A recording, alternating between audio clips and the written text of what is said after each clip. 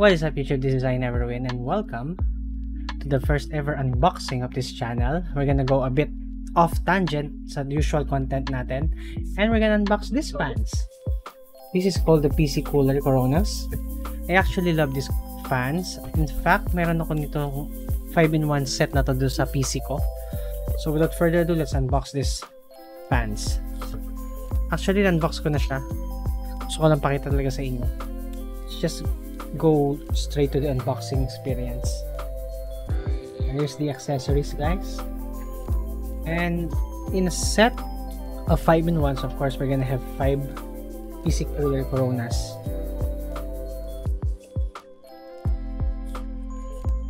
There's one. I'm just gonna lay it all flat here so you can see.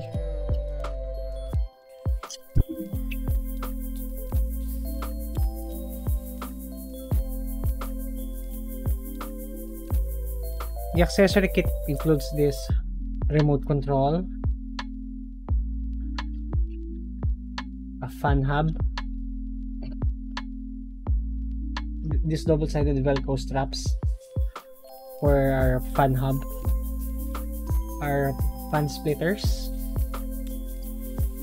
and the power connection. Kabit natin ito sa power supply natin to supply the power of the fans. I think this is the 5V RGB and this is the 12V RGB fan header. Here's our screws and an extra battery for our remote control. So first we're gonna test the RGB. I'm gonna use this power supply.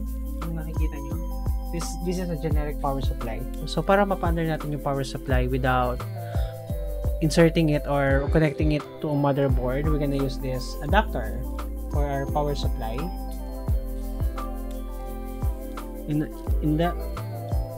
So under siya kahit hindi siya naka-connected sa motherboard. As you can see, guys, connected na yung power supply natin sa RGB hub natin or fan hub. Then we're gonna try it one by one.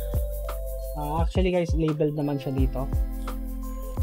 One's working, second one's working, third one's working, fourth one's working, the fifth one is working. It's so cool. Gusto ko talaga yung kulay ng PC cooler. Plus, it's very minimalistic. May isang version nito na fan, yung Halos. And para siya yung some Corsair, yung mga fans ng Corsair, where yung RGB nila is nandito mismo sa may loob ng fan. Pero, I'm not a fan of that. Mas gusto ko, get it? I'm not a fan of that. Mas gusto ko talaga tong version ng Corona. And we're gonna try the RGB hub. Ito yung remote control. You can actually connect this kung supported yung motherboard nyo ng 12V tsaka 5V. And we're gonna try the remote. Okay, we have different modes.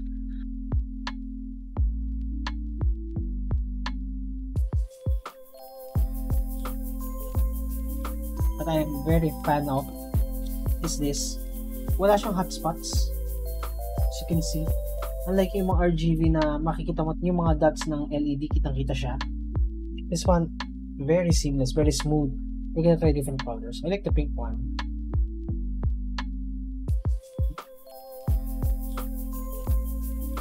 The camera doesn't do it justice, but it's so cool.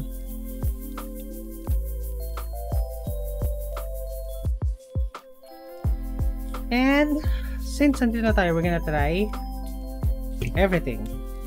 Okay, so kinanay ko na rin yung other set ko, and unfortunately we got a dud. This fan, I even mark it here para malaman ko siya yung dud. Kaya siya dud because if you turn off the lights, you could actually see na parang shorted yung isang fan. Try to change the color of this. See? Yung fan na to is pundido. And I'm very sad about this. Well, actually, I'm just gonna use, I think, 8 fans for this. Pero, ayan, nakakalungkot lang. So, we're gonna set this aside. This sad fan aside. And so far, we have 9 fans working out of 10. Well, unfortunately, hindi siya pwedeng gumamit ng isang remote lang. You have to actually use both the remotes kung wala kayong ARGB hub sa motherboards nyo. So you just have to label them kung siyang set ng fan. And I forgot to tell you guys that this fan hub, meron siyang 7 RGB hubs. So if you're gonna need 7 fans, you could actually get this 5-in-1 set plus an additional 2 more fans. I think sa Lazada ang available lang sa kanila na single fan is yung 3-pin connector. And kung bibili kayo sa Lazada ng single fan, which is that's a 3-pin 5V RGB or ARGB, you could actually buy this sa Lazada. It's a converter. This one, it's a converter na yung 3-pin i-convert niya ng 4-pin 5V RGB. So pwede mo silang i-connect sa fan hub nyo. You could actually do that para mas makatipid kayo.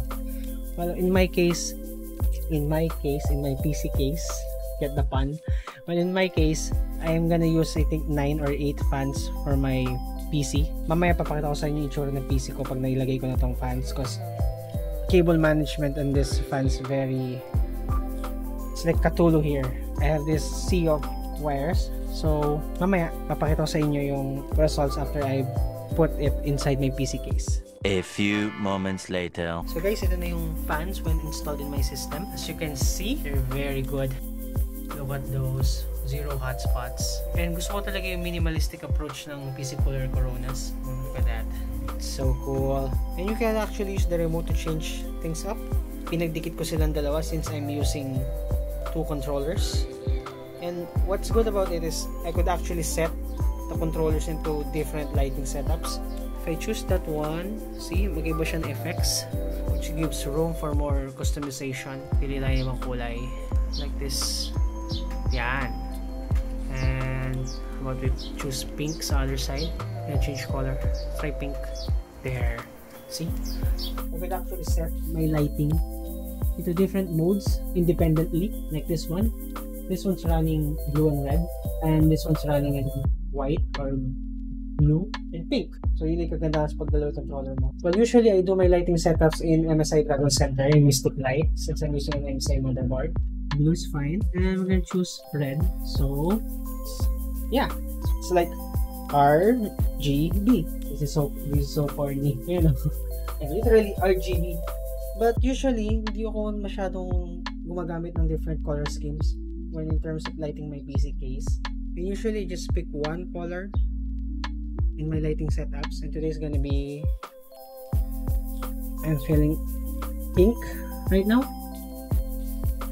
So plus RGB. There. So it's a pink one.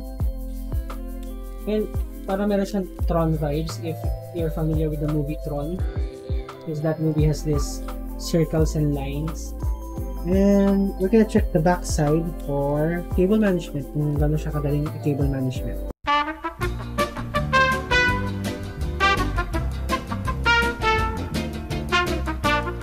And this is the back side, my PC. Forgive me for my cable management. I tried my best to keep things tidy. So I actually hot glued yung mga RGB terminals natin, so hindi siya masyadong gagalaw pag nasa loob siya, which is very unlikely. Pero just to make sure, madali lang naman tanggalin ng hot glue. You just have to apply heat again para maluso yung hot glue. And I actually split the controllers here.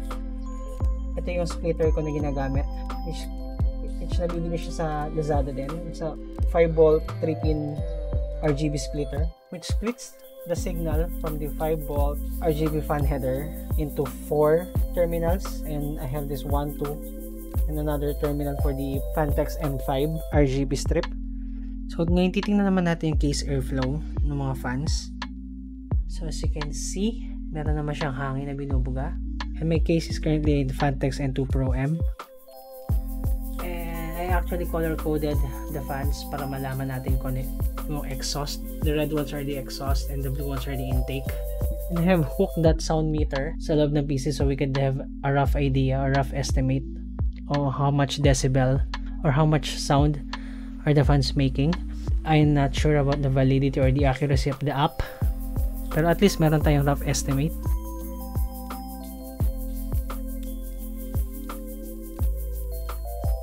think I have 2 inches na lalim mula sa face ko hanggang sa fans ko. For me, that's not bad for airflow.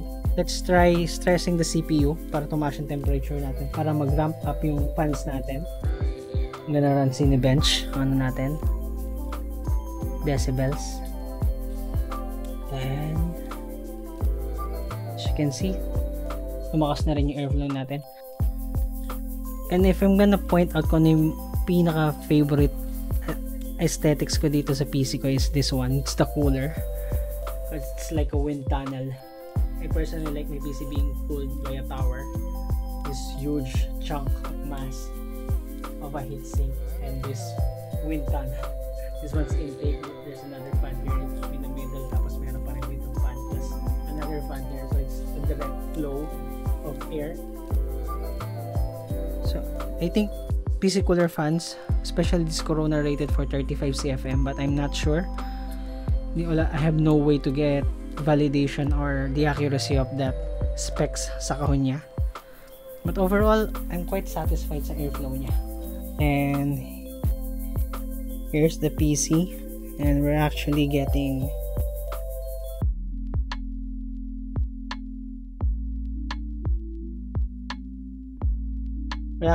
an average of 48 to 50 decibels outside the PC with the side panels on.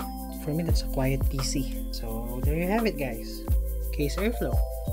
So dyan nagtatapos yung ating review sa PC Cooler Coronas. Overall quality of the fans are very excellent for its price point. I got these fans for about 2,090 in Lazada. That's very cheap for a set of 5 fans. I personally like the RGB on it. Mas preferred ko talaga yung mga lines and circles. I like the minimalistic approach to it. And I can tell you guys from my previous experience with the PC Cooler Coronas, the fans are very good at pushing airflow, especially when using the StarCraft Pro 4. And I think that's about it. So we're gonna go straight back to our usual content. See you guys. Bye!